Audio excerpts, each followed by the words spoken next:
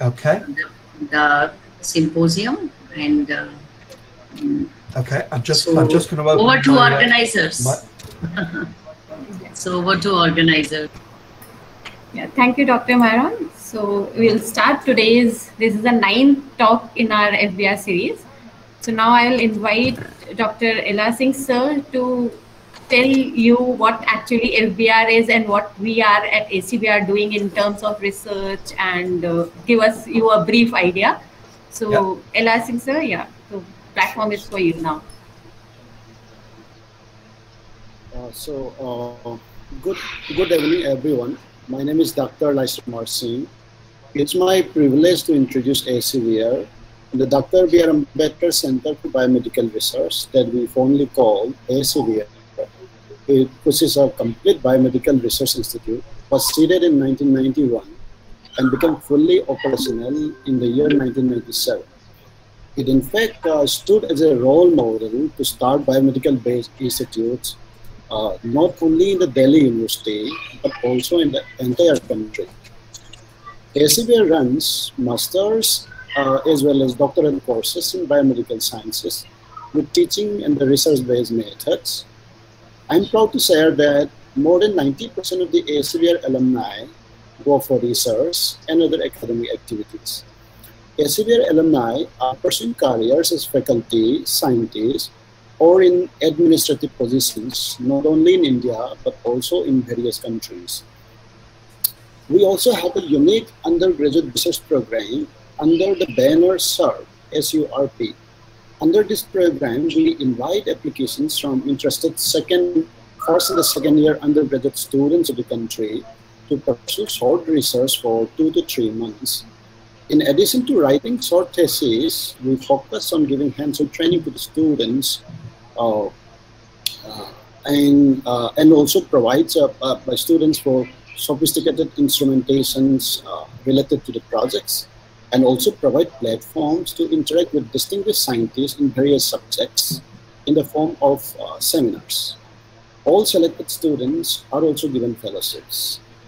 ACBR also has several in-house fellowship schemes to support economically needy and meritorious students, including Jinn and Acid Ganguly Educational Scholarship, Jawahar Bhavan Merit Cum Main Scholarship, Professor Gurbakh Singh Educational Fellowship, Professor S.C. Gaur Educational Fellowships, etc. We are also proud to run Catch Them Young program in collaboration with CSIR for several years that really helped to attract highly talented young minds of ACBR. In terms of research, ACBR contributes high impact on translational aspects. The translational impact is seen from the overall citations of our publications and our capability to transfer technologies for commercialization, and the patent of various important molecules. ACBR has an H index of 25 at present, and overall citation of our complete publication is more than 21,000. We have several national and international patents to our credit, and we have successfully transferred technology for diagnostics of sexually transmitted diseases and recently SARS-CoV detection kit. ACBR focuses on at least 4 different research avenues. The first one is infectious disease and immunity, and neurodegeneration and neurobiology, molecular diagnostics and drug discovery, and cancer. Under infectious disease and immunity, some of the faculties are involved in studying host-pathogen interactions, diagnosis and the pathogenesis of several human diseases, including malaria, TB, sexually transmitted diseases, urinary tract infection, and recently SARS-CoV-19 have also been initiated. Under neurodegeneration and the neurobiology, we are involved in studying the basic disease etiology and treatment of diseases like Alzheimer's, Parkinson's, stroke, dementia, and epilepsy, etc. Under molecular diagnostic and the drug discovery, this involves the identification of new targets, screening of synthetic and the semi-synthetic natural products against STDs, cancer, urinary tract infection, and other infectious diseases. The focus is also on the development of drugs against neurodegenerative diseases and the validation of these drugs in vitro, ad vivo, and the in vivo approaches. Under cancer, ACBR also focuses on understanding the cancer pathogenesis, development of early diagnostics, and the treatment, etc. At present, ACBR is a small family consisting of only 12 faculties with firm intra-collaborations, and we hope to grow further strongly as Institute of Eminence in future. With these words, I welcome today's speaker, Dr. Myron, to this FBR. Now I hand over the baton to Dr. Meenakshi Sharma. Thank you. Thank you, sir. Thank you so much. Now I'll hand over the platform to Professor Raman Sureja so that she can introduce our speaker to all the participants here. Ma'am, over to you. Yeah, I will also add to what Professor L.R. Singh has told, is that very recently Delhi University has started a Delhi School of Public Health. And ACBR has been given the responsibility to initiate the Delhi School of Public Health. So it's at a very inception stage. So we are just kind of, designing the courses and areas that we will be focusing on. So major focus will be on molecular basis of epidemiology, drug designing and stuff like that, system biology. Because we think that we really need these modern tools now to study epidemiology. Some of our faculty will be participating in that also in Delhi School of Public Health, and I'm currently the Joint Director of the Delhi School of Public Health.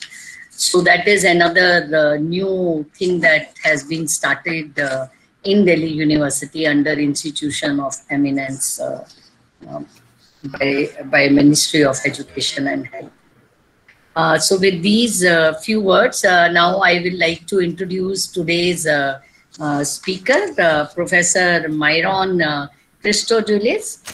He is a professor of bacteriology in the Faculty of Medicine, University of Southampton. Professor Myron is actually a professor of bacteriology. I should not say he's working only on Neisseria. So he has broad interest in bacterial infections, both of human and animals. And he has been also involved in vaccine development, discovery of new antimicrobials. His other interests also lie in, developing vaccine for neglected tropical diseases. So in fact, I was looking at his publications and other things, and I found he's also interested in looking at, climate change and antimicrobial resistance, which sounds very interesting, how the climate is, affecting all these antimicrobial resistant patterns. So more recently, of course, he's involved in rapid diagnostic assay for development of COVID-19, diagnostic assays using microfluidic platforms, and, a variety of current research interest. I can go on using his biodata. He has a lot of very good, great publication, excellent publications. And he has been visiting fellow and postdoctoral fellow at various institutes. And currently now he is settled initially as a senior lecturer and then as reader in bacteriology, molecular microbiology, University of Southampton. Since 2012, he is there. And now, of course, I think in 2017, he became professor in the same department. So with this short introduction, I would like to invite Dr. Myron Christodoulis for his talk and enlighten us on this gonorrhea, which has really become a very hot area because we have a lot of drug resistance in this bacteria it is in fact now called multi-drug resistance. And during COVID time, I have learned, at least in many countries, there are several papers which says that the resistance in gonorrhea has increased. Apparently due to, people were not going to the OPDs and they were doing self-medication. That could be one of the reasons. Or maybe because we have been giving to the patient some antibiotics even during COVID to prevent secondary infections. And that could be one of another reason for increased antimicrobial resistance in several pathogens, including gonorrhea, and Neisseria gonorrhea, I should say. So I would like now Professor Myron to enlighten us on this. Thank you. Thank you, Damani. It's actually a real pleasure to be able to talk to you this afternoon, and it's a real pity, to be honest, that I'm not there in person, because I had been planning for a year to visit India and to come to see you in Delhi, but obviously that's had to be postponed for probably until the beginning of next year's, with our fingers crossed. So anyway, the talk I want to give today is a sort of a broad overlook on vaccines and antimicrobials and for gonorrhea, and touching on some of the work that we've done in Southampton. But also I want to show you just a little bit extra at the end of some of the other projects that we're also involved with outside of the bacteriology. But let me just show you first of all where I actually come from. So I actually come from London, but I work for the last 25 years or so in Southampton, which is a small port city on the south coast. It's a small city, population of about 250,000, and it still retains most of its medieval fortifications. And today it's mostly known as the home port for some of the biggest cruise liners in the world. And also it's the home port from which the HMS Titanic left on its fateful cruise in the early 20th century. So one of the reasons I'm also giving this talk today is that I had been awarded with Professor Damam a Hamid Foundation UK India AMR visiting professorship, which runs for a year or two and which allows me to come and visit the University of Delhi and to try and form some collaborations. So this is the overview of my talk today. I want to give you a brief history of Neisseria gonorrhea and infection, and some of our current work on antimicrobials and vaccines, and then go on to look at other non-gonococcal work. So gonorrhea is one of these diseases that has been with humanity since antiquity. Rather like tuberculosis and leprosy, we've known of the existence of gonorrhea from the earliest recorded manuscripts in human literature. So the first mention of gonorrhea dates back to the Egyptians, about 1500 to 3000 BC, where in the Ebers Papyrus, which is now housed in Berlin, there is an exact, precise description of gonorrhea, of pelvic disease, a urethral discharge, burning, micturition, urination, and orchitis. Now, originally they thought that, well, maybe it's not gonorrhea, it's chlamydial infection. But in fact, chlamydial infection is slightly different because you don't have a pustular urethral discharge. And gonorrhea also finds a mention in the Bible, and indeed in the book of Moses. Moses describes gonorrhea as an infection within his military camps, and he is one of the very first people who understands the importance of quarantine and social distancing and isolation to prevent the transmission of infectious diseases. Hippocrates, the famous Greek historian and clinician, describes gonorrhea and calls it strangury. And Herodotus and Serenus also give descriptions of gonorrhea. And indeed, the first treatment that's ever described for gonococcal infection is treating eye infection with topical application of olive oil. The Romans also have a history of describing gonococcal infection. And indeed, the word gonorrhea is attributed to Aelius Galenus, the Greco-Roman clinician. But he makes a mistake because he mistakes the discharge of urethral pus, which is classical gonorrhea, as semen. Hence, from the Greek, the two words gonos, meaning semen, and rhoea, meaning flow. The semen, flow, gonorrhea. And Galen's description of gonorrhea continues through the Middle Ages. And during the Middle Ages, there was also some confusion about the causation of gonorrhea, and it was often mistaken for syphilis. And it took the work of a Scottish clinician, Benjamin Bell, to actually distinguish the symptoms of syphilis and gonorrhea and identify them as separate diseases. And indeed, at the same time, there was a French clinician, Philippe Ricord, who supported Bell's conclusions.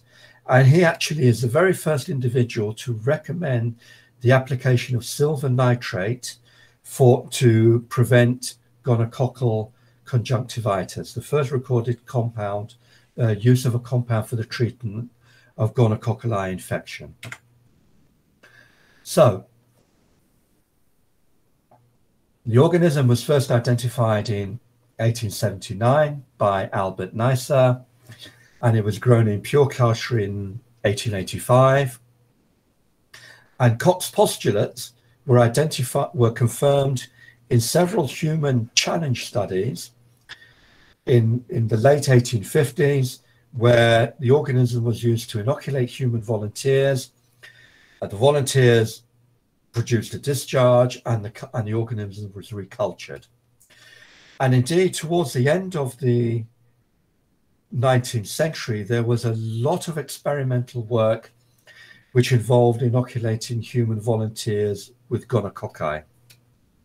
And indeed, many of these experiments became controversial and very unethical, and they were eventually stopped. And this laid the foundation for establishing early consideration into medical and research ethics. So, what do gonococci infect? They infect all the mucous membranes of the reproductive tract. They infect also the mouth, the throat, the eyes, and the rectum. And if you don't treat gonorrhea, it can cause serious and permanent health problems in both women and men.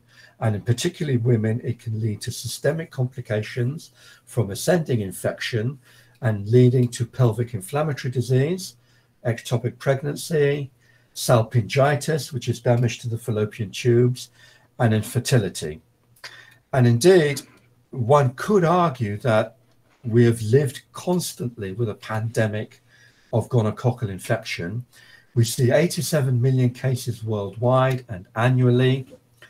Most of these cases occur in the least developed and low to middle income countries. And there are no effective vaccines. And as I'll show you in a moment, antimicrobial resistance is increasing dramatically. So what about treatments for gonorrhea? Well, the earliest treatments involve the use of metal compounds. So for example, in the 15th century, there was the time when infected sailors were injected with mercury in the urethra. This was followed by the introduction of silver nitrate and colloidal silver. The first natural product compounds that were used for treating gonorrhea arrive in around 1859, and these are extracts of South American trees and plants. There's also the suggestion of the use of Listerine which is a well-known mouthwash. This was originally developed as a floor cleaner and an antiseptic for surgery. Now, the basis of Listerine is actually it contains a lot of phenolic compounds, and those are responsible for the bactericidal effect. Also, other metal compounds have been used, for example, arsenic, antimony, bismuth, and even indeed gold. All of these have some effect, but they were clearly superseded by the introduction in the 1940s of penicillin. And the introduction of penicillin has a dramatic effect on reducing the number of cases and the sequelae associated with gonococcal infection. However, since the first introduction of penicillin in the 1940s, gonococci have now developed resistance to every single drug used to treat gonorrhea and every single class of compound used to treat gonorrhea. And now we're left with the last option, ceftriaxone, and we've recently seen in the last 5 years or so the sporadic failures to treat pharyngeal gonorrhea and an emergence of ceftriaxone resistance worldwide. The CDC in the United States recommends ceftriaxone and azithromycin for treating gonorrhea. So that's a treatment of up to a gram of ceftriaxone and 2 grams of azithromycin daily for 7 days. In the United Kingdom, because we have high levels of azithromycin resistance, we now only recommend ceftriaxone. This is still an effective regimen, but it does not prevent resistance occurring. And indeed, the World Health Organization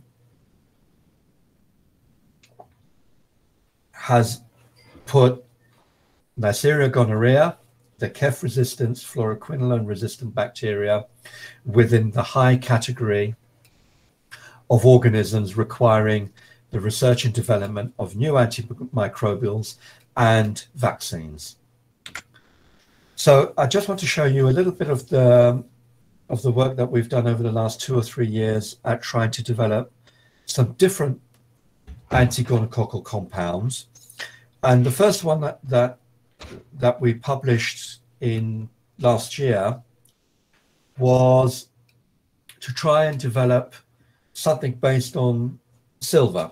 So with a colleague of mine in chemistry and physics, we developed this compound that contained a ligand, 5-mercapto-2 nitrobenzoic acid, which was linked to the surface of very small 2 nanometer silver nanoclusters. So most of the literature which develops silver nanoparticles as potential antimicrobials have a problem because they're developing nanoparticles which are very large in size, up to 100 to 200 nanometers. So essentially, they seem to be developing what's almost a colloid.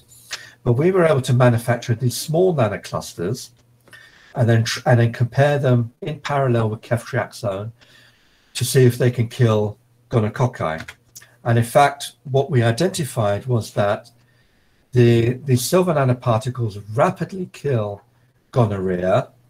They're more effective than ceftriaxone and silver nitrate, and a concentration of 0.467 micromolar is approximately an MIC 100 value. So this concentration will kill 100% of the bacteria within an hour and at least within 3 hours. So this graph, for example, shows you that the killing effect is very rapid. So we can get killing with increasing concentrations within 15 minutes.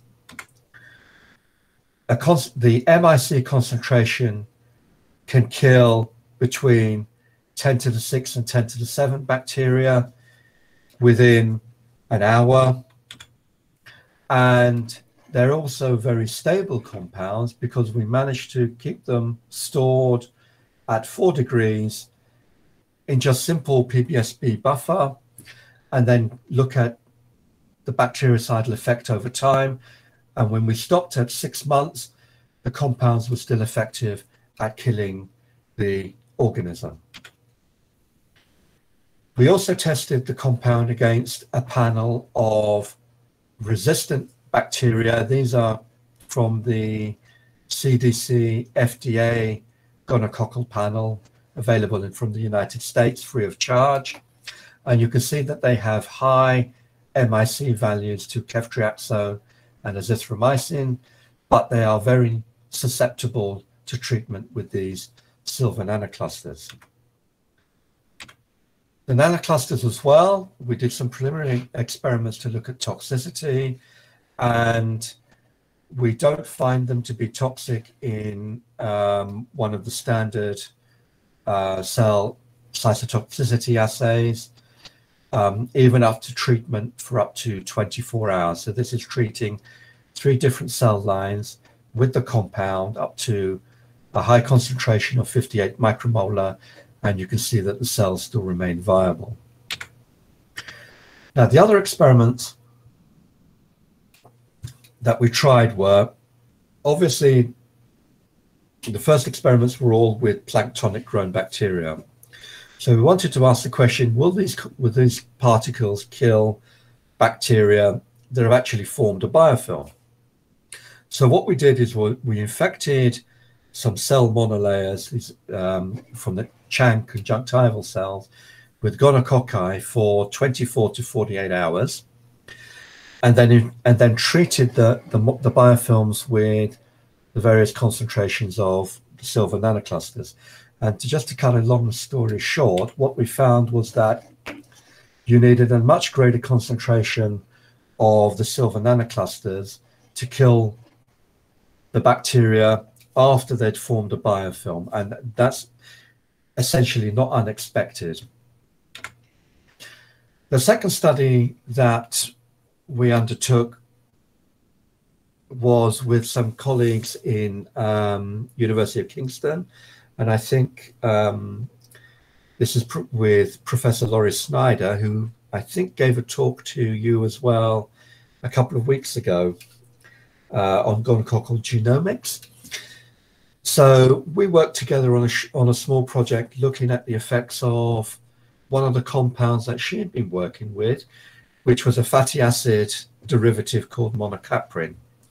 So this is a monoglyceride of capric acid, and it's been shown in past studies to have antimicrobial activity against some viruses, bacteria, and yeast, but it had never been tested on gonococci. So what we did together was just some simple experiments, some dose response experiments, looking at the effects of monocaprin against gonococci, meningococci, Staph aureus, and also Pseudomonas. And what we find is that the fatty acid kills the gonococci and the meningococci very rapidly, very low concentrations, millimolar amounts, within 2 to 5 minutes. The other organisms, the Staph and the Pseudomonas, seem to be a bit more resistant, but with increasing concentrations and time, there seems to be a cytopathic effect. Now, the reason that Laurie and I worked on the monocaprin was because we were trying to develop alternative treatments to the use of silver nitrate and topical antibiotics for treating eye infections, particularly in children born to mothers with gonorrhea. And then just to give you an overview of what our current antimicrobial work is, I have some colleagues in Brazil who are natural product chemists, and what they do is they try and isolate natural compounds from the marine and terrestrial biomes of Brazil. So this is from marine invertebrates, marine microorganisms, terrestrial invertebrates, terrestrial microorganisms, and also plants. And what we do is we isolate these compounds and then test the compounds for microbiological activity against gonococci, and also with some other multi-drug resistant bacteria. I also have another collaboration with a company in the United States called Atomwise. And what they do is they develop inhibitors to enzymes or any other molecules within the microorganism that users can have identified as important targets for antimicrobials. So I've been doing some work with this company to try and develop compounds that can target peptidoglycan synthesis enzymes of the gonococcus. And they sent me 2 compound sets that we tested against gonococci. And I'll just show you some of the data that we've generated. So this is a pre-screen of the natural compound set from my Brazilian colleagues.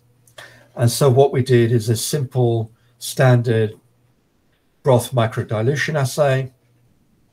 And then we retained only the compounds which show killing of more than 50% of the microorganisms after 24 hours of incubation. So you can see that what we will do now is focus our attention on these compounds and see if we can develop them further by resynthesizing their chemistry and trying to improve their biological activity.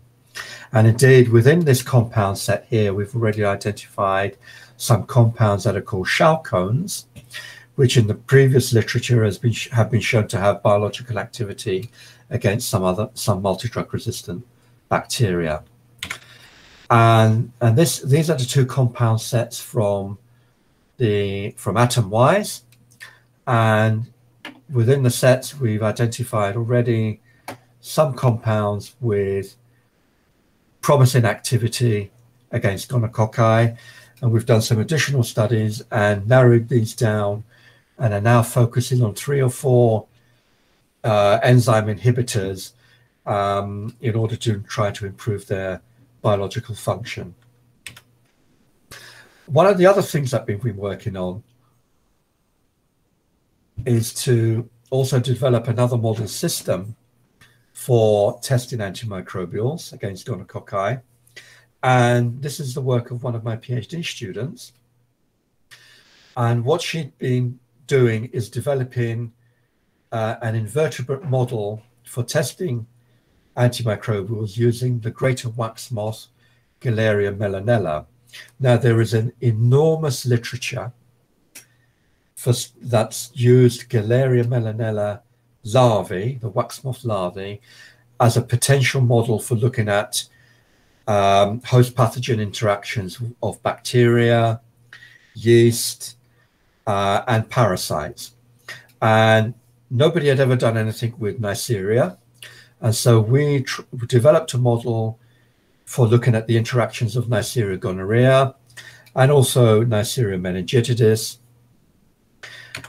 And this is basically what happens when you infect these larvae with gonococci. So these are the healthy larvae. These are larvae that are injected with various doses of gonococci, and you get a dose-dependent lethal effect over time. So the organisms die, and then we can use the organisms to test the efficacy of antimicrobials to prevent death. So, for example, here are 3 gonococcal strains that we used to infect Gonorrhoea larvae, and then we treated the infected larvae with ceftriaxone and azithromycin. And what you can see, this is healthy organisms, healthy larvae. These are treated larvae. These are untreated larvae. Azithromycin, as we expected, did not save larvae from dying, whereas ceftriaxone, where you can see the asterisk shows statistically significant survival, the ceftriaxone is able to prevent the larvae from dying. And what we're doing at the moment is trying to use this model to examine the efficacy of of some of our new antimicrobials before we moved forward to doing any work in any animal models. Okay, so I will stop there with the antimicrobial work. So that's just a snapshot of some of the antimicrobial stuff that we've been doing. And I want to move on to talk a little bit about our work and give you some background about gonorrhea vaccines. Now, the bottom line is there are no vaccines for Neisseria gonorrhoeae. There are no vaccines available today for treating gonococcal infection. And indeed, vaccine research has languished for decades. There has not been much research been going on. And this is essentially because the antimicrobials that we've been using have been effective. And also, there has been a priority from the research community in developing meningococcal vaccines, clearly because meningococcal infection is a life-threatening infection. So before the introduction of good effective meningococcal vaccines, we would have had 500,000 cases of meningococcal infection globally, most of it within Africa, with most of the deaths occurring in Africa.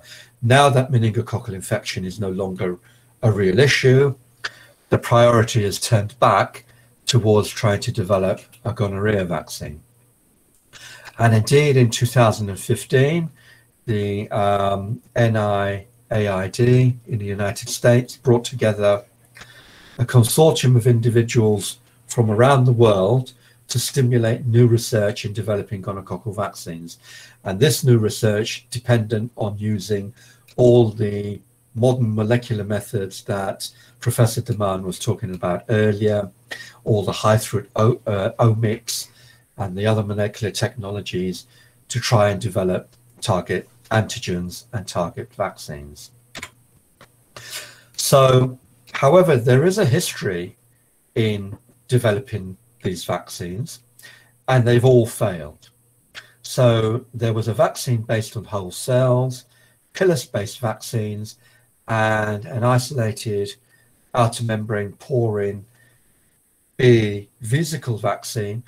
All of them essentially failed in real-time clinical trials in populations that were with gonococcal infection. In the laboratory and in human challenge models, the vaccines showed some efficacy, but when you moved into the real human trials, they weren't very effective. So, based on this get-together in 2015, the research community decided that they asked the question, where are we going to find our antigens to try and develop a gonococcal vaccine? Because it's not easy. There is no natural immunity to gonococcal infection, unlike the immunity you get to meningococcal infection. The gonococcus is also immunosuppressive, and we really don't have an idea of what we could use as a potential correlate of immunity. Nevertheless, the decision was taken that the best place to look for a potential gonococcal vaccine antigen is actually within the outer membrane of the organism, because hypothetically those membrane antigens and also membrane secreted antigens are potentially recognized by the immune system. And obviously a lot of work had been done on the porin of the gonococcus and also on the pilus, and to some extent on the lipopolysaccharide. But what we decided to do was focus on two antigens. One antigen called the adhesin complex protein, which has a homologue in Neisseria meningitidis, which we had already developed as a potential vaccine antigen in previous studies with meningococcal work, and the macrophage inhibitor protein, MIP protein, which we had also similarly done a lot of work with the meningococcus. So we published a paper in 2017 on the Neisseria ACP protein, and actually identified this protein as the first lysozyme inhibitor in the genus Neisseria. And this is a classical C-type lysozyme, so it will cleave human lysozyme. And what we did was make a recombinant protein, the recombinant gonococcal protein, and then answer the question, can we use this as a potential vaccine antigen to try and stimulate a protective immune response? This is the structure of ACP. So as I've said, it's a classical C-type lysozyme. And what we did, we looked at how conserved the gonococcal ACP was within Neisseria gonorrhea. And so we looked at the pub MLST database, which at the moment has about 4,500 genome sequences for 4,500 isolates.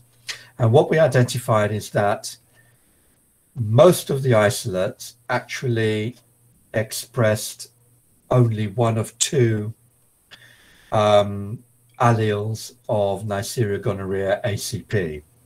So the majority expressed, about 80% expressed one allele and 20% expressed another. And we looked at the levels of expression in a panel of gonococci. So this is 50 gonococcal isolates belonging to the CDC panel. And you can see there is some variation in the amount of protein expressed, but we never found any variants that were any mutations or knockout variants or variants in which the protein was switched off. So it was essentially present in all of the isolates that we investigated. And so what we did, we made a recombinant protein, two types, the mature protein. So we excised the N-terminal leader, and we also made a full-length protein. We kept the leader sequence, and then we injected mice with both of these recombinant proteins in liposomes on aluminium hydroxide, in liposomes that contained an exogenous adjuvant, monophosphoryl A, which is a TLR4 adjuvant. We also injected them in zwittergents. So this is zwittergent 314. So this forms a simple micelle for the delivery of the antigen, and also in the micelles containing MPLA. And what we used as the readout was the production of bactericidal activity. So we know from our meningococcal research that bactericidal activity is a correlate of immunity for meningococcal infection. So if you can generate antibody that are bactericidal in the presence of complement, you can lyse the bacteria. Now, the bactericidal activity hasn't been demonstrated as a correlate of protection or immunity for gonococcal infection at all.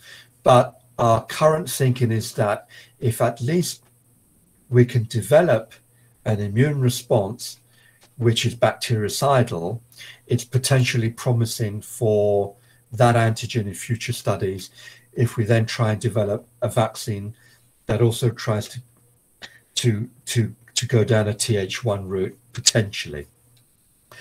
But anyway, what we did was injected the mice, took the serum, and then did a standard bactericidal assay. And in fact, what we could find is that the sera show strong bactericidal activity against the wild type strain, against the strain producing the second allele of ACP, and that when you knock out the protein, you get significantly reduced activity. So we could show that therefore that gonococcal ACP induces an immune response that has demonstrable bactericidal activity. And also those antibodies can inhibit the effect of the gonococcal protein in reducing the activity of lysozyme. So in these experiments, we took lysozyme, and when you treat it with gonococcal ACP, you get a reduction in lysozyme activity. If you add the anti-gonococcal antibody, you can inhibit that and restore the activity of the lysozyme. So we have a specific biological effect reintroduced. Now, some other work that was recently published from colleagues of ours in New Zealand actually took another idea, and this came from a retrospective study that they did, and they asked the question, or they looked at to see if whether vaccination with the meningococcal vaccine actually had an impact on gonorrhea in the population.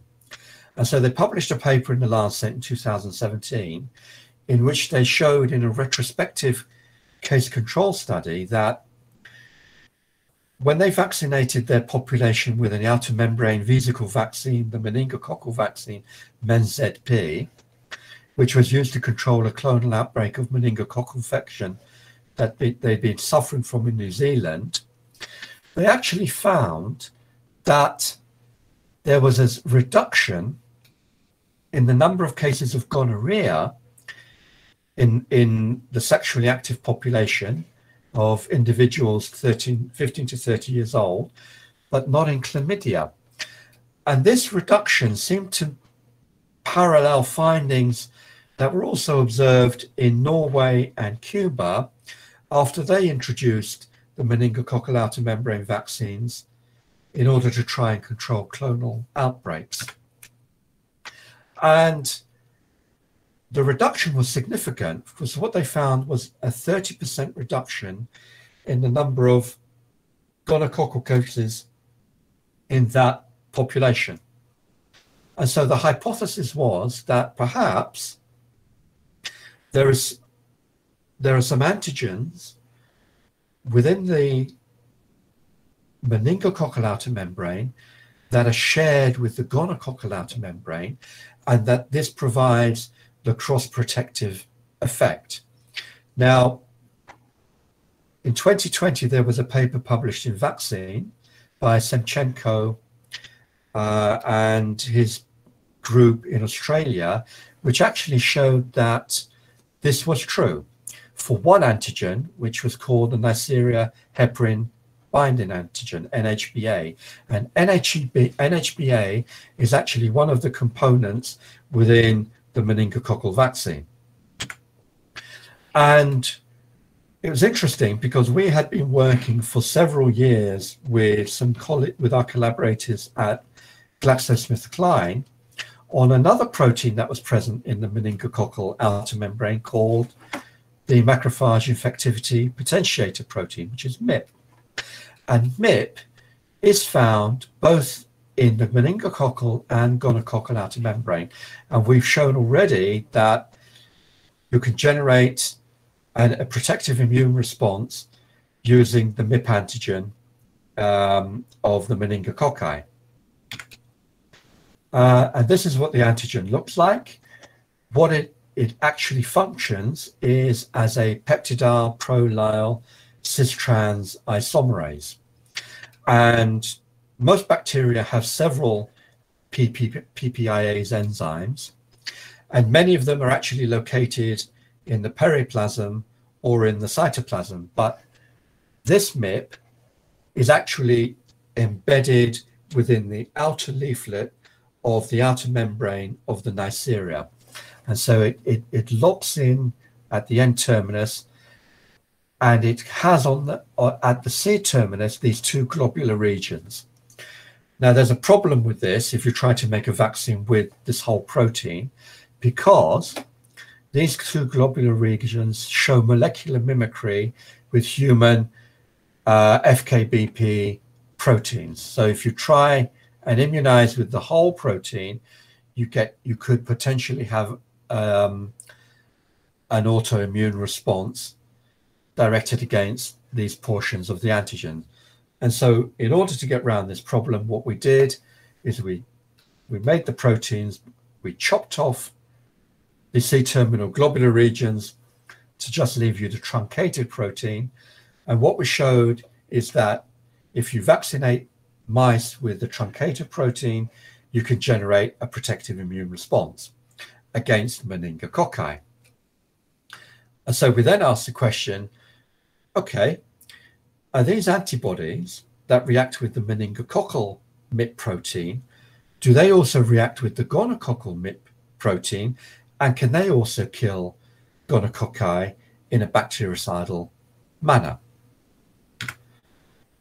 So what we did, first of all, was look to see how conserved the proteins were. And in fact, when you look at meningococcal MIP and gonococcal MIP in the BIGS database, so in all of those thousands of isolates, what you can actually find is that there is very good conservation in amino acid sequence between gonococcal and meningococcal MIPs of greater than 97%. So that was promising to start with. We also found that antibodies to the meningococcal MIP cross-reacted with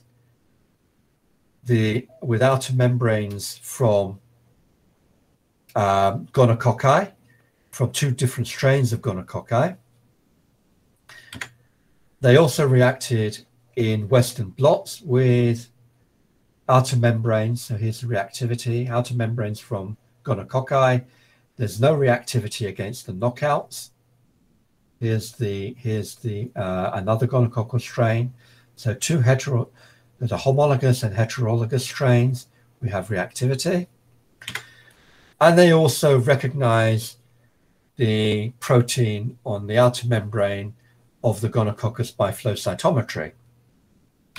And most importantly, antibodies raised to the meningococcal MIP are also bactericidal against gonococci. So in these experiments, we use sera from mice injected with 3 different preparations of MIP in liposomes and in liposomes with MPLA. So here's the activity against the homologous meningococcus, no activity against the knockout, and here is the cross-reactivity against the gonococcal strain and no reactivity against the knockout. So therefore, we were able to show that antibodies that are generated against a meningococcal outer membrane protein, which has a homologue in the gonococcus, are bactericidal. So if I move away from what we've published to some recent work that we've been doing,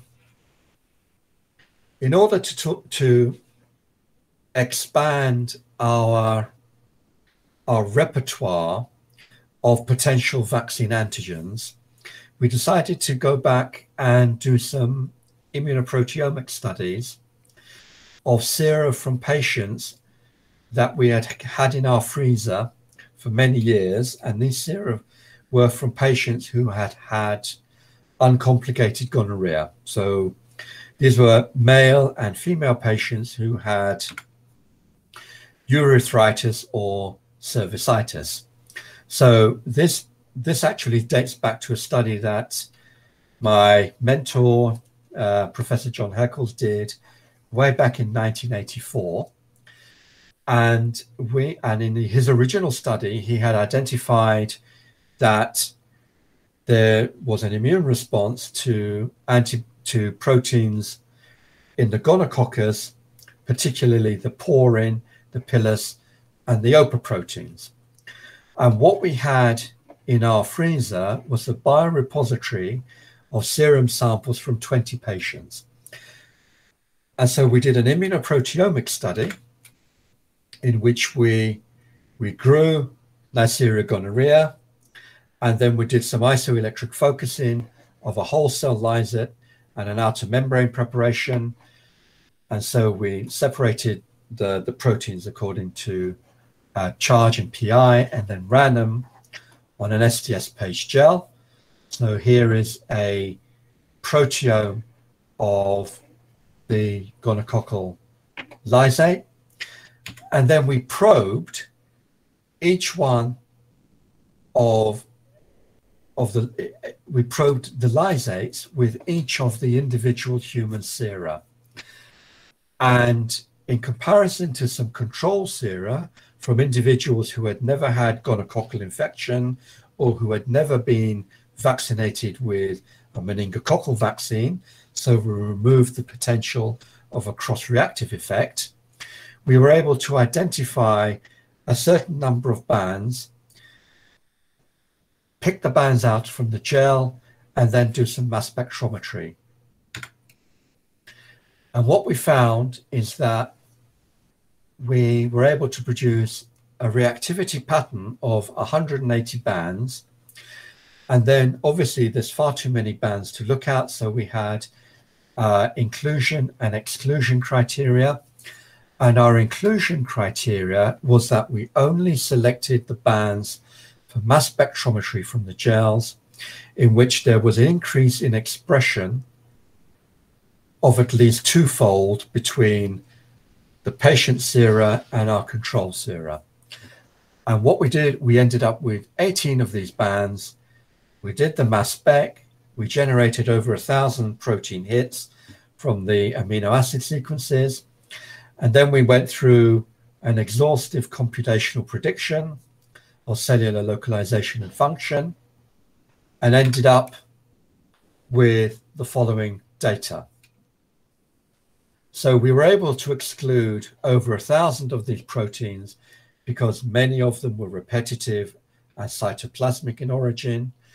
We retained 93 proteins, which were broken down into 24 proteins, which were from the outer membrane, 3 of them extracellular, some of them are periplasmic. And the periplasmic ones we retained just in case there were some proteins in there which might have been able to be flipped over into the outer membrane. And then we had some unknown hypothetical proteins that were potentially interesting. So then we did another round of bioinformatics, and we got rid of all of the inner membrane proteins, most of the periplasmic proteins, and any newly identified cytoplasmic proteins. And so finally, we ended up with a list of antigens which were identified by antibodies within the sera of these patients with uncomplicated gonorrhea. And the good thing was that many of these antigens have already been recognized by other researchers and published in the literature as potential vaccine antigens. So for example, we've got antigens like the multi-drug efflux transporter outer membrane proteins, POQ, TON-B, the lysozyme proteins, MLIC-C, obviously the porins, transferrin binding proteins, MET-Q, and also our adhesin complex protein. So what we did was make a decision not to investigate any of these proteins because they've already been studied and are in the literature. And this left us with 24 unique proteins which belong to the outer membrane or extracellular, or they're toxin relating, and 4 of them are completely hypothetical, and none of these 24 proteins have been tested for any functional activity or as a potential vaccine antigen. So, in summary, what we've done is identified a new set of antigens that we'll look at as potential vaccine antigens. And so what we want to do over the next 2 to 3 years is clone and express these proteins, investigate their biological function, and see if we can induce a biological response, for example, serum bactericidal activity. So that's where we are at the moment.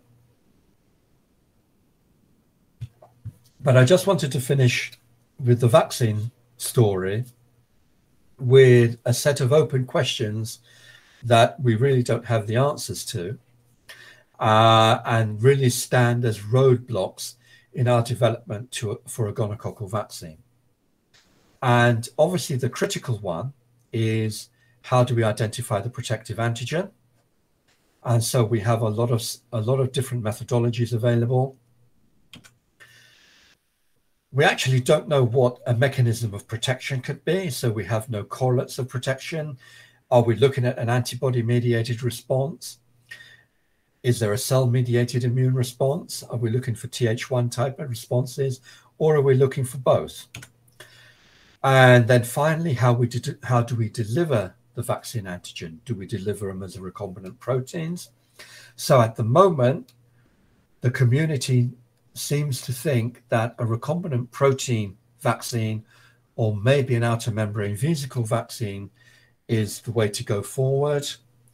But all of these others, including virus-like particles or adenovirus-based delivery systems and DNA vaccines, these are all open to development. And so we're left with some key questions. What is the goal of a gonococcal vaccine? Which is our target group to vaccinate? We need to have good antigen selection. We actually need to do some more human studies and to do some more human disease modeling. So at the moment, there is a well-established male gonorrhea infection model, which has been used for vaccine studies, but there are plans to bring that back to look at more disease modeling. And obviously, there's a strong emphasis now on the development of new antimicrobials. So that's where I want to leave the work that we're doing with Neisseria gonorrhea, and just finish off for 5 minutes just to tell you some of the other stuff that we've been doing in the lab with some of my other collaborators across the university, and also with my some colleagues overseas. So one of the first things that we've been working on is actually doing some diagnostic assay development, and this is with some of my colleagues in physics.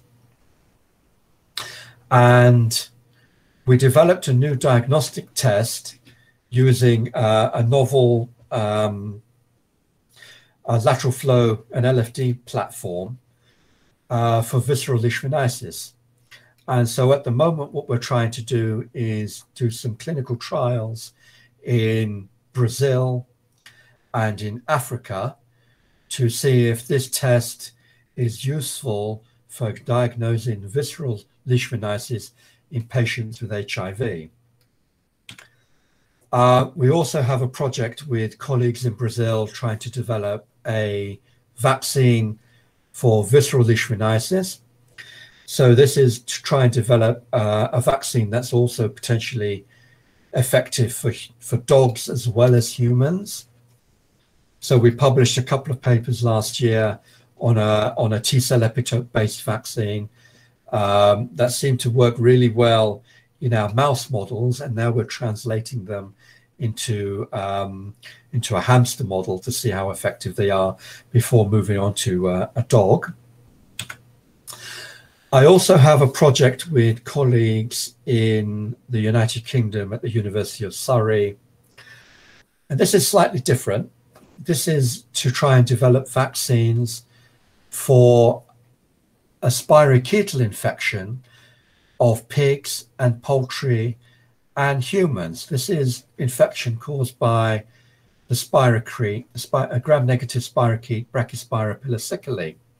Now, this is a big problem in the UK and in Australia, particularly for farmers of chickens and pigs.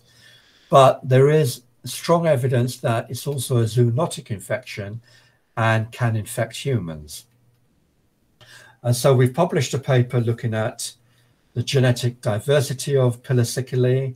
And at the moment, we've just submitted another paper on a reverse vaccinology study to try and identify candidate antigens for developing a Pilocyclidae vaccine. So this is just an example of some of the animal vaccine studies that we've been involved in.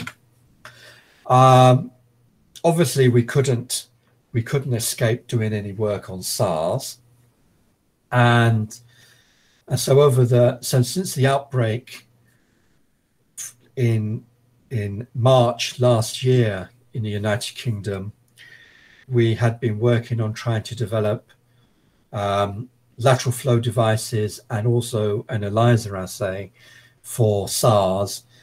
The lateral flow device assay is based on the nucleocapsid protein, and in our hands, the assay we've developed is as good, if not slightly better, than the commercial assays that are currently available on the market. But the problem we have at the moment is trying to find a commercial developer in order to roll out a test. In fact, we actually do have our colleagues who developed the test with us in engineering, in our engineering department. They actually do have a commercial company collaborator in India, but the issue they have is that they can't manufacture the test to cost because the Chinese supplier of the monoclonal antibodies used for the test won't reduce their price. So we're caught between a rock and a hard place. What is the specificity and sensitivity of your LFD assay? The LFD, it's at the bottom here. 78 and 73 and 100. Yeah, so it's as similar as the commercial test we're currently using in the UK. You can't beat the price of this Chinese kit. They are just throwing the price. I know. But the quality is so poor. There is a lot of complaint, but the interesting thing is that the platform that the engineers use here,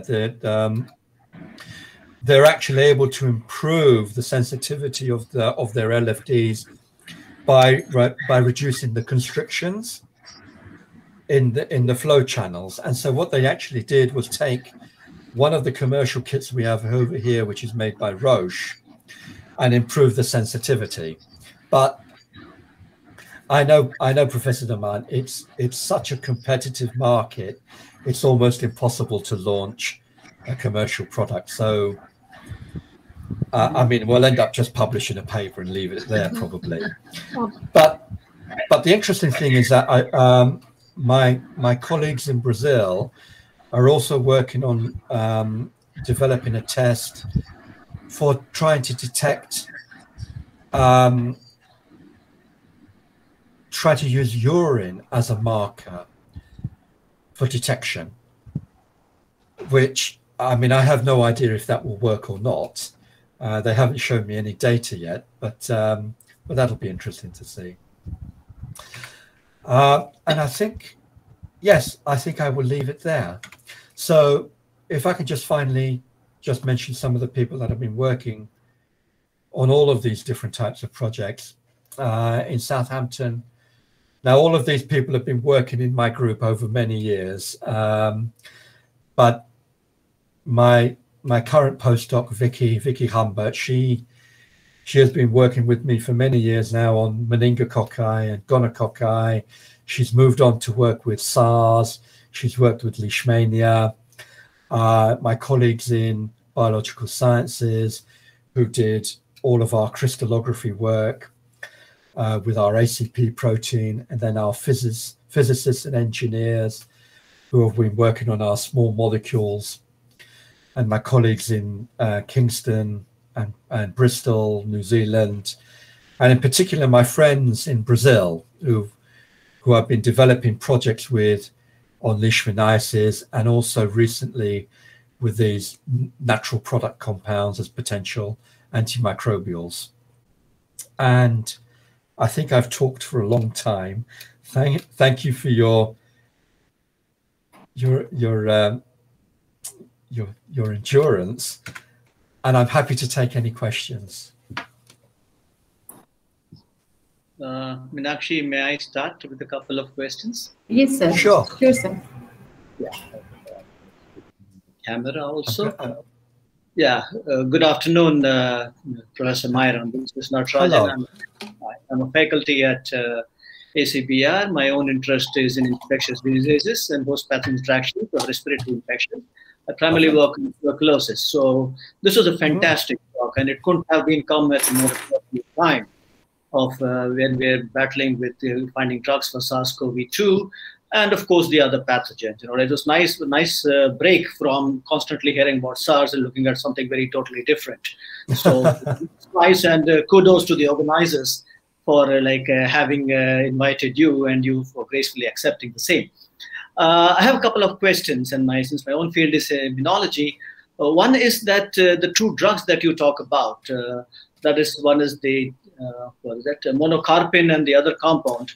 Have you that looking at the combination therapy with the existing drugs, you might actually see a much better effect? Yes, that is something that we were planning to do. And in fact, we'd put that in a grant proposal to try combination therapy with particularly with ceftriaxone, but we haven't done it yet. The only disadvantage about these two particular compounds, the silver nanoclusters and the monocaprin, is that they're only really useful for topical application. So the issue we faced was that systemically they're going to be no use at all. And in fact, what we are now currently thinking is that the silver nanoclusters in particular, because they're so effective, is that we will perhaps present them as a sort of drug of last resort for topical treatment of wound infections. Okay. So in particular, we were thinking of moving on and looking at staph infections, or fasciitis and that sort of thing, and Pseudomonas infections, where they're likely to be effective, rather than to try to develop in a systemic antimicrobials. My current thinking is that for systemic use, for treating, just uncomplicated gonorrhea, we'll probably go down the line of these natural products, because we've identified some of them which are really nice and which are non-toxic, but we haven't moved on to any animal model to see how effective they are systemically. So that's the sort of roadblock we have at the moment. Yeah, but I absolutely agree with you. Jaw therapy is a way to go. It's a way to try. Yeah. Yeah. So that's what the people are trying for, especially for the escape pathogens, for having this AMR. So to have a adjunct therapy rather than simply change it completely to the new molecule. So related to this is the question of Neisseria gonorrhea and also meningitis. They occur as both intracellular, extracellular pathogens in the body. Therefore, it's a facultative intracellular. So I couldn't get the details of your bactericidal activity, but did you try it, whether either your natural compounds or your monocarpine, they actually work in an infected cell? Sorry, say that last bit again. I dropped out there. Say, monocarpine and the other one, the natural compounds. Do they work killing intracellular Neisseria gonorrhea? No, we haven't tested that yet. The only compound we know that does work well, actually, this might be potentially an issue. The only compound we know that does work intracellularly may be the silver nanoclusters, but I think we would not want silver nanocluster to be penetrating into a mammalian cell. So, I think walls of that, because about 40% of Neisseria occurs in intracellular regions. Yeah. That could be a challenge with these. It would be a challenge, yeah. So that's why I think for eventually any of these natural compounds, and some of them do have good bioactivity in vitro. When we move on to the cellular activity, that is exactly one of the things that we will be looking at. I mean, we have the models already, the cell infection models already for looking at intracellular, intracellular activity. So that wouldn't be a problem. It's just a matter of finding the hands to do the experiments. Another Dr. Natarajan, in fact, that we don't have a very good animal model also for Neisseria gonorrhoeae. No. And that is another bottleneck in testing the drugs as well as the vaccines. Yeah. That's another big issue. Yeah. The only model from Jackson. No transgenic from Jackson's? No. The only model I would actually probably recommend is actually there's two models that are commonly used and probably are going to be used are the mouse gonorrhea, the intravaginal gonorrhea model. So that's the model where you have to prime the animals with hormones in order to get an infection, and that's a short-lived infection, but it's sufficiently long-lived, over 7 to 10 days, that you can look for clearance, for example, in vaccine studies and also in antibiotic studies. So there's that mouse gonorrhea model, which I think is going to be more increasingly used. There's also a mouse conjunctivitis model, which is run by Jerry Peers at Harvard. Now, he hasn't published his model yet, but I know of a study that hasn't been published, a vaccine study where they've used gonococcal outer membranes to vaccinate mice, infect them with gonorrhea in the gonorrhea model, and then look for the effect of clearance over time. And what you see is that you can get clearance. So the current thinking at the moment in terms of the pipeline and breaking the bottlenecks before you go to a human trial is that, yes, it would be nice to see bactericidal activity, whatever that means. More important, it would be nice to see clearance of infection in the mouse model, and then you would move on to the male infection model.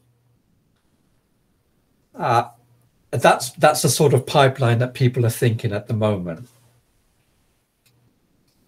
One last one, if I may be permitted. Sure, fire away. No. The target audience need to ask questions. Those are our students. So this is, I just took advantage of being a faculty.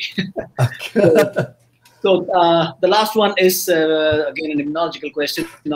The serum bactericidal activity that you talked about, is it mediated primarily by IgA or IgG? It's IgG. IgG. Try IgA. Mostly it is in the mucosal. Yeah, in our experiments with the antigens that we had tested, we were looking at just IgG responses. So it's serum IgG, complement mediated bactericidal effect. You can do this. You can find serum IgA mediated responses, bactericidal responses, but it's a lot more difficult to do as in the experiment. And we actually haven't done it ourselves, but I know that colleagues in the United States do that and are more increasingly doing that as well. They're looking for that IgA response. You're quite right. Thank you. Thank you. Thank you. Yeah. Very good. May I ask a question from Professor Myron, if Please. I'm permitted, Dr. Meenakshi? Yes, ma'am, sure. Hello. Professor Myron, this is Pratibha, working in the faculty at the ACBR. Although it's not my, specific area of research, but then organic compounds and their synthesis and, drug development, medicinal chemistry is my part. So I just was wondering that you showed a compound which is 5-thiophonaitobenzoic acid, which is a highly acid, very highly acidic compound. Did you screen all these, because it has a very acidic nature? So that means then we are, looking for something for the treatment of such kind of infections which are highly acidic in nature with the low pH. So do you look for these compounds in the, in silico? There are so many, we have softwares whereby we can search for, similar kind of a, pharmacophore, and then look for something better, or maybe then that there is a possibility we need not even have the silver nanoparticles and we get the good compound. So I agree with you, and when I make my visit to India, I'm going to come and knock on your door. Okay, yes, we haven't done a lot of in silico work. The only in silico work I've done is with the company collaborator in the United States, looking at the enzymes as targets. The ligand on the nanoclusters, these ligands are replaceable, and I know that my colleagues had been thinking. I mean, this was just a pilot. The MBNA ligand on the nanoclusters. We decided to just try and have a go, and obviously it worked. But we appreciated the charge issue as well. But what we wanted to do was actually replace that ligand and try other things as well. But we just haven't got to that stage yet, because, to be honest with you, I'm still not sure whether the silver nanoclusters is a way to go. I mean, yeah, it's another thing I thought that, because once you are doing the screening of this compound, it has a thio group in there. So normally, yeah, it's been reported that thio groups, they have some kind of, to some of the people, they might show some kind of allergies also. This is another thing which people are looking for, the compounds which are better than the one which has a sulfur in there. So this is why I thought this. Yeah. Yes. I mean, you're absolutely right. I mean, one of my colleagues in Brazil does a lot of in silico work, and he looking for drug friendliness and pains, and so yes, I mean, these are things that we can do. Well, I'd just like to thank you so much, Professor Myron. Very encouraging talk. The person like me, who had been here in ACBR for a long time, still was not very much familiar about, although Dr. Daman has even developed the kit also. But you're so basic about the talks. I appreciate, and thank you so much for the organizers that they invited you and you got agreed to give this talk. Oh, thanks a lot. Thank you. Thank you. But I must confess, I am in no way an expert on drug delivery, drug design, and so on. I mean, I'm just dipping my toes in and trying to learn as I go along. Okay. Yeah, sure. Thank you. Thank you so much. Thanks a lot, Professor Myron. So maybe when the COVID goes down, he might visit India. I will, because he has got the travel fellowship as a visiting professor to spend some time at Delhi University, ACBR. But unfortunately, last year he was awarded that, but because of COVID, he couldn't come. But I think it will be still valid. So maybe in a couple of months you might be able to visit India. It is still valid. Yeah, Professor Daman, and many of these they have increased the time period because of these unusual circumstances. Yes, exactly. Yes, in fact, they contacted me last week and asked me you know, basically, do we need to extend your fellowship? And I said, yes, you do, because we can't. You're not allowing us to travel anywhere. So it's extended into next year. So I keep my fingers crossed that I will be here. Yeah. I'll be there shortly. So several faculty in our group can really interact who are working on different aspects, like Professor Natarajan, Professor Pratibha, Professor Madhu Chopra, and many young faculty like Dr. Manish Meenakshi. They might be interested in forming some collaborations. Sure. Brilliant. Yes. Yeah. Dr. Meenakshi, can I ask? Yes, ma'am. That is what I was saying, that you have raised your hand. Yes, ma'am. Thank you, Dr. Myron, for such a lucid and nice talk. My question is related to the other compound, that is the monocaparine. You showed that it is having the antimicrobial activity. I think for other organisms, they have already shown that it has antimicrobial activity. My concern is it is active in very high concentration, up to millimolars. Yeah. And what do you think? What is its mechanism of action? Is it a target specific, or it's just it just goes inside the membrane because it has a structure of fatty acids like that? Yeah. So exactly. how it is? So what is the selectivity of this compound, because it is a natural product? Say again, sorry. So what about the selectivity of this for only microbial membrane over the other membranes? Yes, I know. That is something that my collaborator is going to have to figure out. She has a chemist working on that, but they haven't published anything yet, or they haven't shown me any data. But you're absolutely right. I mean, there is that potential issue of just blending into all membranes, not just prokaryotic ones. Yeah, you're absolutely right. Yes. Okay. And I agree with you again. The concentrations are far too high. Yeah. I mean, it's very rapidly acting. It rapidly gets into the membranes, but it's much too high, the concentration. Mm-hmm. Yeah. Okay. Thank you. Thank you for. Thank you. Thank you. Thank you, Dr. Myron. This is Dr. Aparna from ACBR. Although I'm not working on infectious disease, I'm working on non-infectious disease, but your lecture was very good. And I think the students might appreciate the way you started with the history and then, development of finding the bacteria, and also the unethical way of testing it. So they know how, the Human Ethics Committee and all, they emerged, and then they started, the experiments. So it was indeed very nice. And then you talked about antimicrobials and vaccines. So it was really good to hear your talk. And now we will take some questions from the students. I'm sure these are very basic questions. So the one person is asking, what is the mode of action of these silver nanoclusters? So basically the mechanism of action of silver, he mean to say. How is it acting as antimicrobial? It's multifactorial.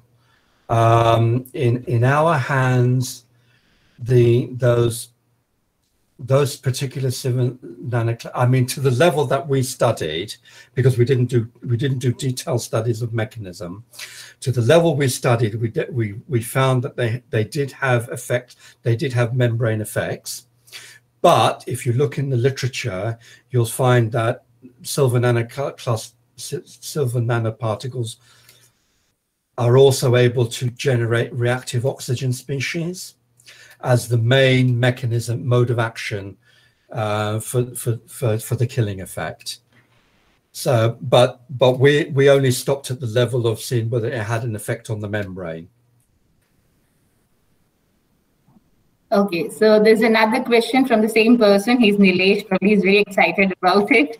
And he's asking, the proteins MIP and APC, which you are trying to develop vaccines against, are these proteins directly involved in infection of gonorrhea, or are these just helping the bacteria to evade the host immune system? That's a good question. The ACP, the adenosine complex protein, is a lysozyme inhibitor.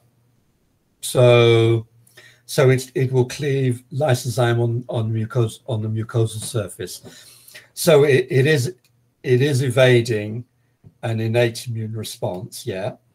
That will help the bacteria to colonize. The MIP protein is, the MIP protein is interesting. It's because it's a PPIase, I think what it is doing is providing molecular mimicry, and again, providing potential for immune avoidance. Yeah, absolutely right. The trouble with gonococci is that they can be immunosuppressive, and you don't get natural immunity. So you can be multiply infected over time. The same individual can be infected over and over and over again. So probably the last question is why the outer membrane proteins have the highest potential for vaccine development? So that's a simple question. But right, it's because the ones that our immune system sees most readily, and it's the ones that are under immune pressure. So actually, probably the best candidate antigen of the gonococcal outer membrane, the same as with the meningococcal outer membrane, is the outer membrane porin, the porin, pore B. The trouble is, pore B is so hypervariable that most of the immune system is targeted towards the immunodominant loops. That because it's a transmembrane protein. There are 2 immunodominant loops, and the immune system is targeted towards the apices, right at the tip of those loops, and it's hugely hypervariable. But if you take a single porin and you do an animal experiment, you generate a huge immune response. But it would only provide you a protective immune response against one allelic type. And there are thousands of them.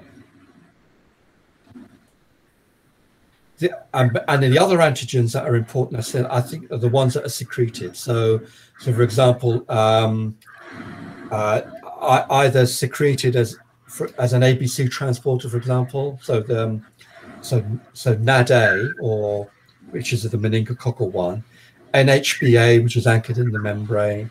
All these other ones as well. Or proteins that are adhesins, proteins that allow the gonococcus to stick to a cell. So a receptor-mediated interaction, for example, that will provide you a target, either for stopping binding. So if you get an immune response that prevents the antigen binding, then you can stop colonization, for example. But most of these antigens are very, very variable. And that's been the difficulty.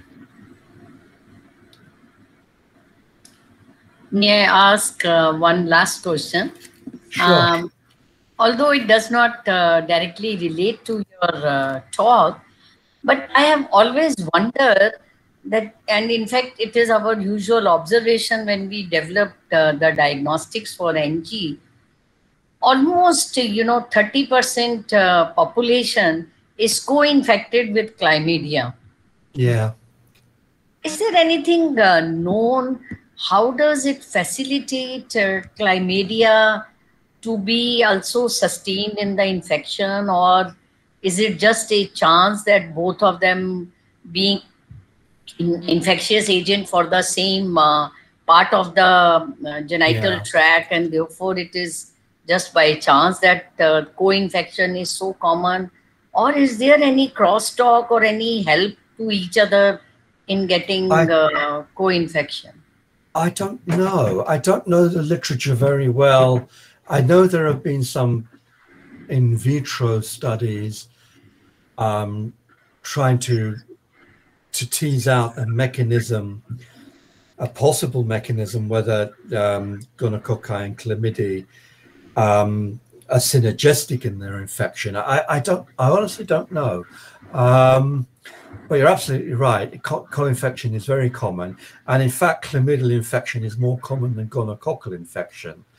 I mean, it's a shame. I have a colleague here in Southampton, Professor Ian Clark, who is a chlamydial expert. But he's not here at the moment. But he may be the perfect person to answer that question. But to my knowledge, there is hardly any literature that's examined the crosstalk or synergism between chlamydia and gonococci. I mean, but we do know that. But obviously we do know that gonococcal infection increases the risk of transmission of HIV.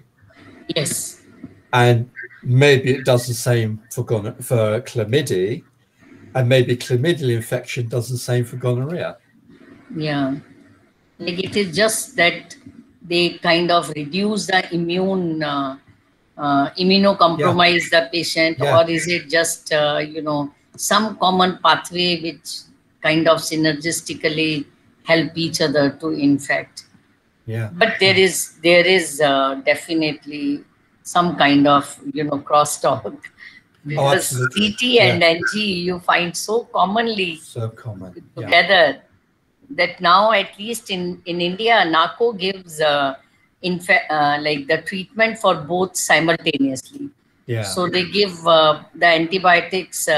So 2 antibiotics, one for NG and CT, because it is presumed that even if it is not there, it will come up once the NG is kind of cleared. Then we will be able to detect even residual amount of infection with the CT. Yeah. So that makes perfect sense. Yeah. And thankfully there isn't a great problem with chlamydial resistance to antimicrobials, to antibiotics. Thank goodness.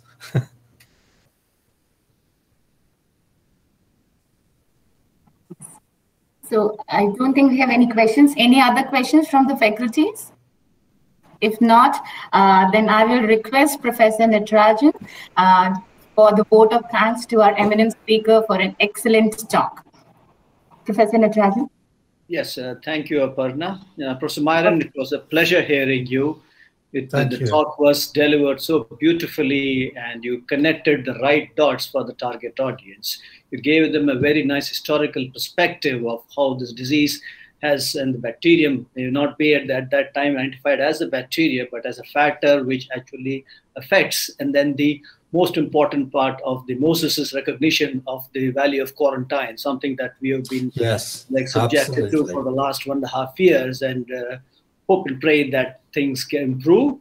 And it was nice to hear you. You started with developing silver nanoparticles against this bacterium, works very beautifully, and very importantly, not just in the cell lines, but also in the biofilm, which and appreciate that, like it's a major resistance to most drugs and vaccine reach also. Many of these IgG antibody molecules are also unable to reach the target epitope simply because of the presence of these vaccines. And then very nicely you developed an invertebrate model for studying this bacterium, because like as Professor Daman said, that there is no mammal models for this, something like a constraint having for even the SARS-CoV-2, that we don't have a good mouse model for this. The only one we have is the transgenic ACE2 receptor, which is back ordered for so many months now from Jackson's, and they have the patent, so we can't do. So we also talked about a very nice aspect of molecular mimicry that the students, I'm sure, appreciate. That it's not just important to identify the epitopes, but also ensure that you remove the epitopes which will actually can trigger autoimmune responses. We also identified a mycobacterial protein which has a very good homology to the TLR to death domain, YD80 to death domain. So this is also a very good aspect that you covered. And can I just interrupt? Are you a member of the Validate network? No, not yet. Oh, okay. Oh, you need to sign up. Okay. Thank you. I strongly recommend it. Sure. We'll look into that. So you also looked into the seroconvertibility of like some of the antigens that you talked about, and it was so beautifully stitched and tailored for the target audience. Me also, as I work with infections, it was a real pleasure. So on behalf of the faculty, the university, and the audience, it is my immense pleasure and duty to thank you from all of us for a very insightful lecture, and hope to see you in person next year, as and when we are able to get rid of or take control of the COVID. Thank you so much for well, no, thank you very much indeed. It's been a real pleasure, and I am really truly looking forward to returning to India, and coming hopefully by the end of this year, beginning of next year, and starting some collaborations, hopefully. Look forward to it. Really lovely. Thank you. Thank you. Yeah, great. Thank you, Dr. Myron. And I also want to thank Ravi, who really connected me to you. So my student, PhD student Ravi Kant had met him, and he was able to connect and propose his name, and he very nicely he agreed to come and give a webinar so thank you so much, Professor Myron. Thank you all. Thank you, Ravi. Thank you, Ravi. Thank you, Professor Myron. It was an excellent talk. It's lovely to see you after that. So we look forward to now having you in ACBR. Near future. I look forward to coming. Yes, thank you. Thank you, and everybody take care. Okay. Bye. Thank you. You too. Thank you.